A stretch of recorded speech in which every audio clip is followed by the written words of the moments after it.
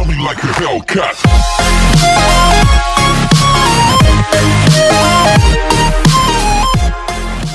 Hey everybody, what's going on? Welcome back to the channel. Before this video starts, don't forget to hit the like button, subscribe if you're new, and turn on post notifications so you can never miss a video. In today's video, I'm going to be showing you guys a really cool original trick I came up with, and it's very cool. It involves 4 of a kind, one of my favorite kind of tricks to do, so I hope you guys enjoy it. Let's go ahead and get straight into the trick. Okay guys, so over here we have the 4 5s. We're going to get to them in just a second, but first I would hand the cards over to the spectator and have them shuffle up these cards all they want to. So once the spectator is done shuffling, I would ask for the deck back and just have them select a card. So let's say they go with this one. Normally I wouldn't look at it, but it's okay in this case. It's not a spectator. We have the Jack of Clubs, okay? So we're going to go ahead and take the Jack of Clubs and just simply put it somewhere in the middle. As you can see, it's going somewhere in the middle of the deck. Alright, so over here we have the 4 5s. As you can see, 1, 2, 3, 4, 5s, just like that. We're going to go ahead and take them, and we're going to do something pretty cool with them. Over here we have the deck. I'm going to lay it right here, and one at a time, I'm going to try and make these 1, 2, 3, 4, 5s jump one at a time to this deck. So go ahead, snap my fingers just like that. One of the 5s jumps to the top of this deck, and I have the other 3 right here, just like that. Okay, so as you can see, I only have one 5s here, and I have 1, 2, 3 5s here, just like that. Okay, so now we only have 1, 2, 3 5s. Lay the deck right here, and again, as you can see, I have 1, 2, 3 5s, just like that. All I have to do is snap my fingers just like that. One of the 5s jumps on top of this deck, and now I'm only left with 2 5s, just like that. Okay, so now I'm going to go ahead and take these next 2. I'm actually going to have you cover this deck if you want to. The spectator would put their hand on top of this deck, and since I have a spectator, I'll use the box as their hand. This way I cannot touch it, and you know I cannot. So again, over here I have the 2 5s, just like that. What we're going to do is we're going to go ahead and just simply snap my fingers, and I would allow the spectator to remove their hand, and they could remove this 5, and it would be a 5, just like that. And I'm actually only left now with 1 5, just like that. And the spectator could examine this, and they would confirm that this really only is 1 5. Okay, so now we have only 1 5 left. We're going to do something a little different with this 5. Okay, so we're going to go ahead and take it, and we're just going to simply lay it right here. Okay, right here. I'm going to take the deck and wave over it just like that. And what that should do is make the final 5 jump on top of the deck just like that. So now we have all 4 5s. And you're probably wondering what this card now is. Well, it's actually your Jack of Clubs. So that was a trick, guys, and now let's learn how to do it. Okay guys, so here's the tutorial for the trick you just saw. This has probably become one of my most favorite tricks to perform, and it's just really cool, gets good reactions, so I hope you guys enjoy it. Let's go ahead and get straight into it. So the first thing you're going to want to do is pull out any 4 of a kind. Now I just say any 4 of a kind, but I do not recommend you use court cards in this case, because in this trick you're going to be showing a lot of the same card, trying to pull it off that you're showing a different card. So you're going to be having, basically you might be showing the 5 of clubs twice, making it like you're showing the 5 of clubs and 5 of spades. So you kind of want a card that looks the same besides the suit, and that's a number card. If you were to use something like an ace, you can easily tell the difference between the ace of clubs. I will find it. I'll have to cut this part out, but I will find it. Ace of spades. You can easily tell the difference between the ace of spades, whereas if I had to try to pull off the ace of spades as the clubs and the spades, you would be able to tell what's going on. And if I was able to try and pull off the clubs and the spades as the clubs and the spades, you would be able to tell what's going on. And with court cards and face cards, sometimes they're one-eyed, sometimes they're different. The best thing to do is just use number cards. So I went with the 5s in this case, so just use any number you want in between 2 and 9. So once you have a number card, what you're going to do is you're going to rearrange them from black and red. So you don't want them interlaced, you don't want black, red, black, or red, black, red. You want either red, black, or black, red. I usually like to start off with the reds on top, but it doesn't matter. So, start off separated by color, and now you're going to begin the trick. So you're going to go ahead and let the spectator shuffle up these cards. So once they're shuffled, you're going to have them make a selection. So in this case, let's just say it's this one. The 10 of clubs, you wouldn't normally want to look at this card, but it's okay in this case because it's the tutorial. So what you're going to do is you're going to control this card to the top. What I did in the performance was I did a top change. So I did took their card and switched it for the top card. So now their card's on top, and I have this random card, and I'm just going to put it in the middle, but it looks like I'm taking their card and putting it in the middle. That's a little advanced. It's going to take a little bit of practice. So what I recommend doing if you're a beginner or not very good at doing the top change, just simply take the card, push in and down at the same time, catching a break, do a double undercut, taking half the cards below the break, moving it to the top, taking the cards at the break, moving it to the top, and you just control that card to the top just like that. Use any control you want, because I know you guys know plenty of controls to control the card to the top of the deck, okay? So now once you do that, what you're going to do is you're going to get a push-off pinky break. All I really like to do is just simply hold my wrist down just like that and do a push-off pinky break just like that as I go to grab these 5s. And you're going to show off the 5s, place them on top, pick up everything at the break. So now you have the 4 5s and their card. So you just stole off the 4 5s and their card.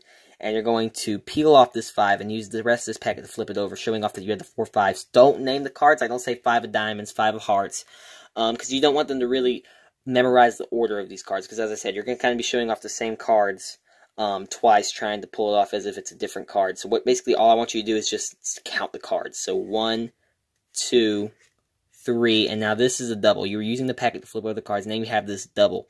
So you're simply just going to lay it on top and flip this card over. So now you're in this position. If we flip over the cards, I can show you. You have 2 red 5s, then 2 black 5s with their card in between it, just like that. So now you're going to push off 4 cards. So they think you're pushing off the 4 5s. You're going to lay these down to the side. So they think you have the 4 5s, but actually what you have are 3 5s with their card in between it, and one of the 5s you have ditched on top of the deck, just like that, okay? So now, you're going to flip over, and you're going to explain what you're going to do. You're going to make one at a time the cards jump from this pack to the top of this deck. So again, you're going to show off that you have 4 of the 5s by doing an Elmsley count. So basically, I'm not going to go in-depth in the Elmsley count, because that's a pretty difficult move to cover and this, so that would be a separate video in its own. So I'm going to leave a link in the description where you can learn how to do the Elmsley count. So you can go watch that if you don't know how to do it, and then come back here. If you do know how to do the Elmsley count, great. Let's go ahead and get straight into it. So you're going to do an Elmsley count. I'm going to go over it really briefly here.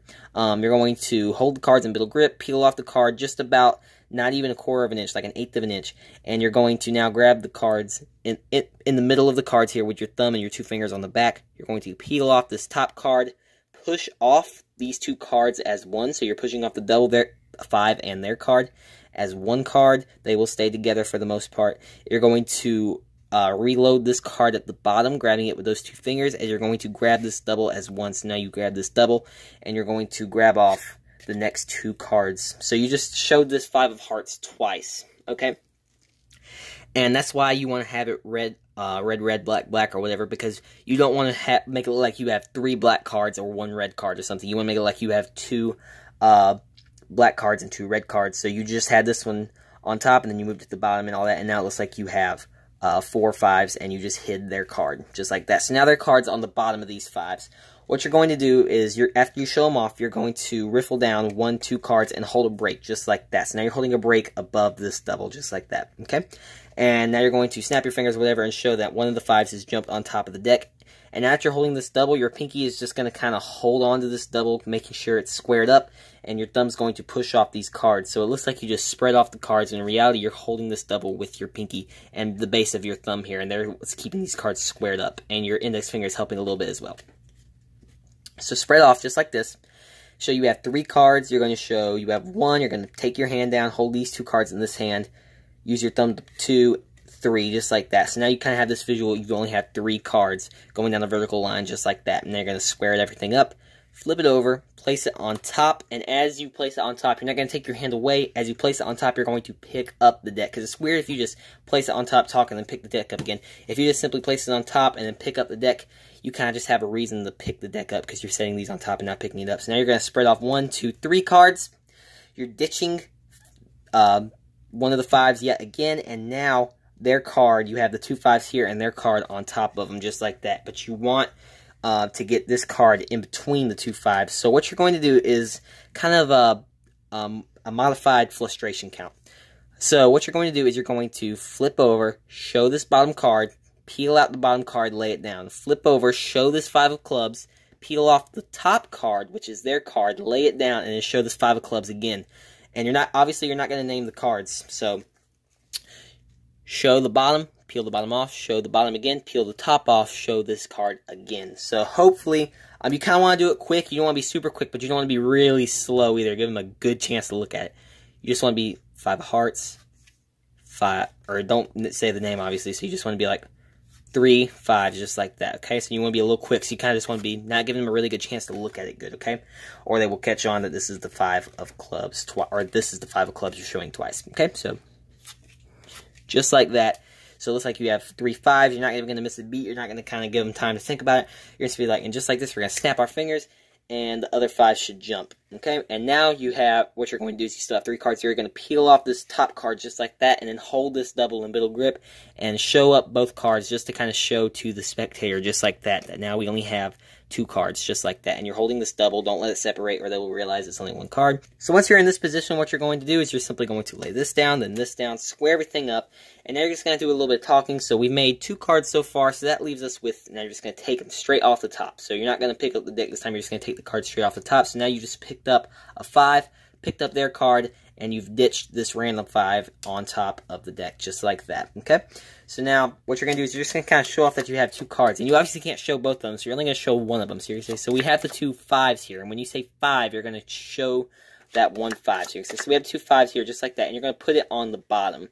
And now you're going to flip your hand over just like that, and you're going to get this card underneath it into Gambler's Cop. If you don't know how to do Gambler's Cop, I'm going to go over it briefly, but again, if you need to know how to do the Gambler's Cop move, I will leave a link in the description where you can learn that hand sleight. Come back here.